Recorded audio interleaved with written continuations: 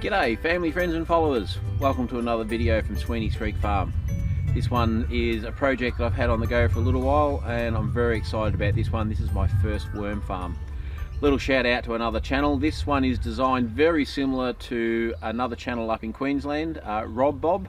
Rob runs a fantastic channel. He has some awesome videos on backyard gardening, homesteading, worm farms, and particularly with his aquaponics. So if you haven't checked him out, please go and have a look. He's got a fantastic channel. So a few of the items we've used to make this worm farm. I have a recycled bathtub. I've made a frame for that to sit in. I'm going to show you that in a moment.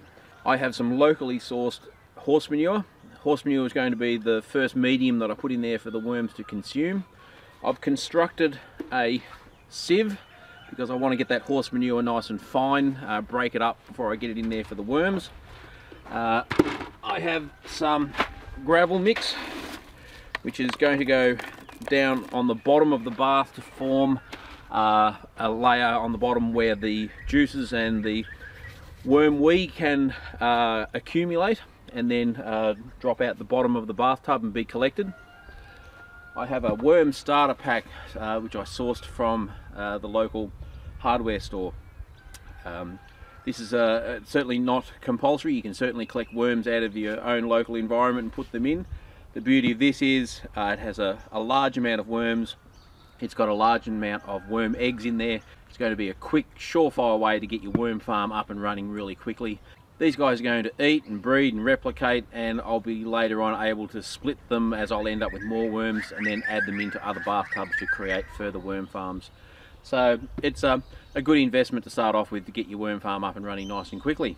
So the first thing I want to do is just show you the frame that I've made. This has all been made out of recycled pallets.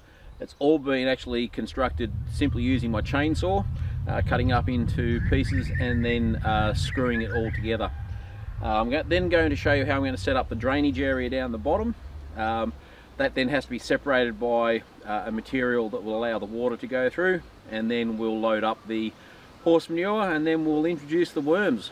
Then all I'm going to do is just have a temporary cover over the top just to keep the weather off them.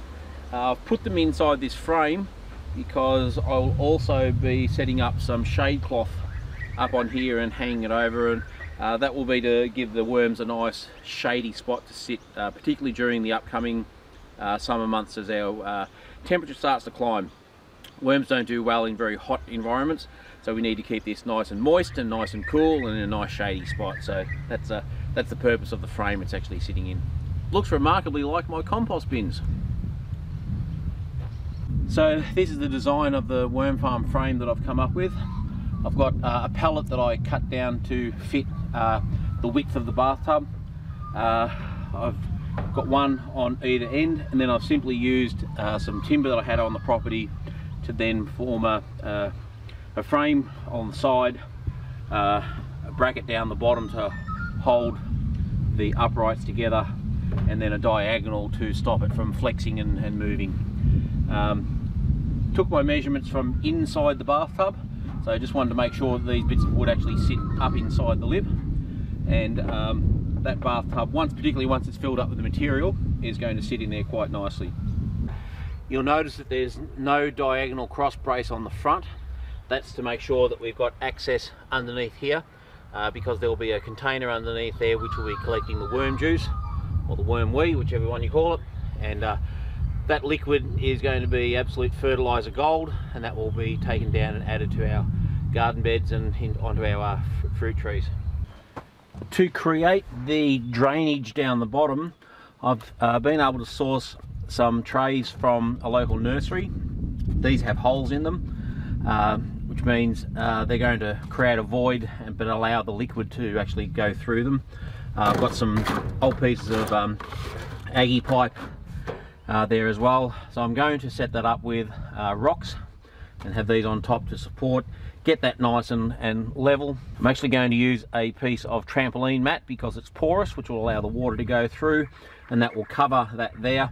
That will stop the worms from going down into the wet area and drowning. Rob on his video has also said that you can use geofabric, you can use shade cloth, anything in there to actually stop those worms from traveling down and then getting stuck in the area that's going to be quite wet and have a lot of liquid down in there. With the rocks, that water will eventually be able to travel downhill because I'm setting the bathtub up to run down to this end. It will then go out the drain and be collected in the container underneath.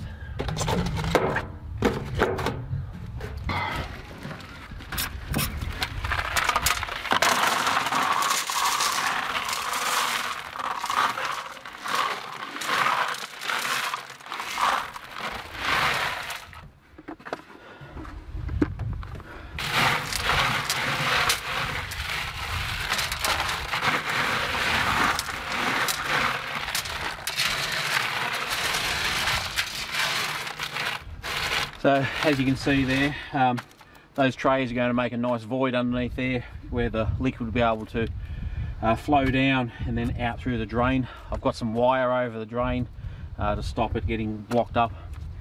Got some Aggie pipe there, which again create a bit of a void under there. That's going to give a nice solid base for the mat to go over the top.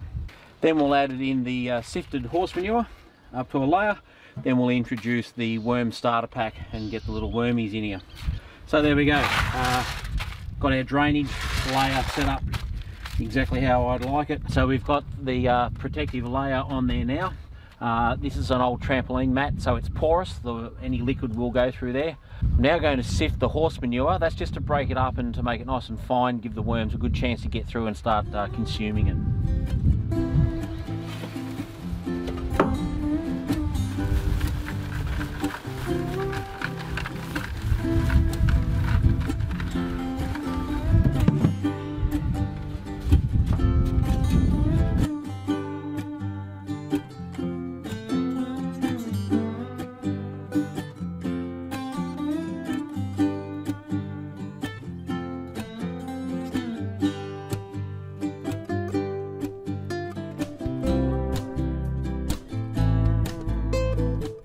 What a fun way to spend my day off, sifting horse manure.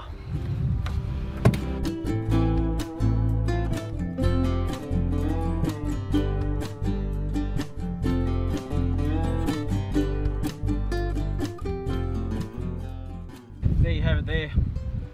That's 3 bags of nicely sifted horse manure. That's made a great little home for them. We're going to add kitchen scraps and things to the top layer here. They'll come up and start to eat that and break it down. This horse manure layer will slowly start to greatly lower down as it's eaten and composted by these amazing animals. So I think it's time to introduce them to their new home. The latest addition to Sweeney's Creek Farm, 1,000 little worms.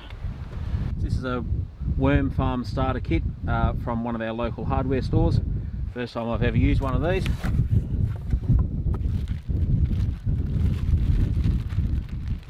And there's a whole heap of wormy goodness in here.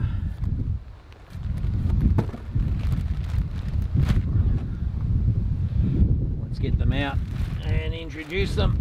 And I'm just going to get some cardboard over the top of it and make sure they're nice and wet. There they are. Hardest working labourers you'll ever get on your farm.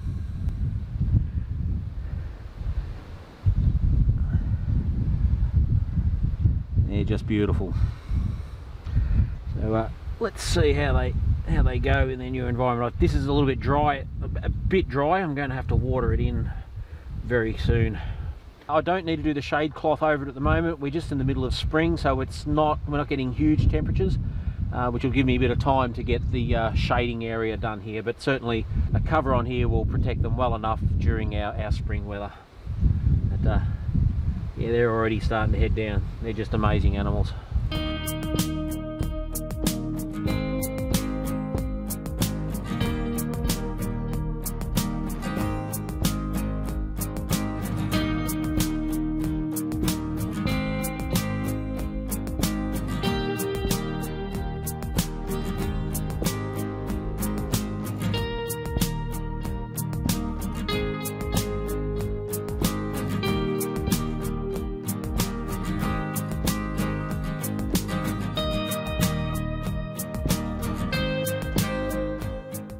There's the completed worm farm.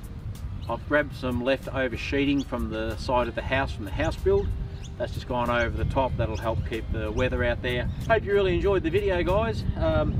Hope it's something that's useful for you. Worm farms are a fantastic resource to add to your farm. Please, if you've enjoyed the video, hit that like button. If you're enjoying the channel, please feel free to hit that subscribe button.